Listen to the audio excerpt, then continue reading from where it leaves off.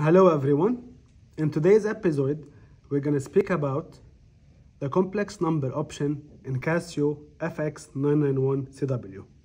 To start with, we navigate to the complex number icon option. After pressing OK, the I value appears at the top. Now let's say we need to simplify a complex number expression. For example, 3i. To put the I value, we press Shift 9 plus 6 plus, let's take another expression, 6i plus 2.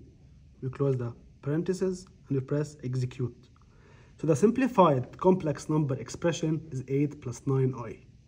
Now, to use more complex number options, we press catalog, then complex. Then we can see the I, the angle, the argument, conjugate, real part, and imaginary part option. Let's use the imaginary part option. Let's say the complex number is 6i plus 2.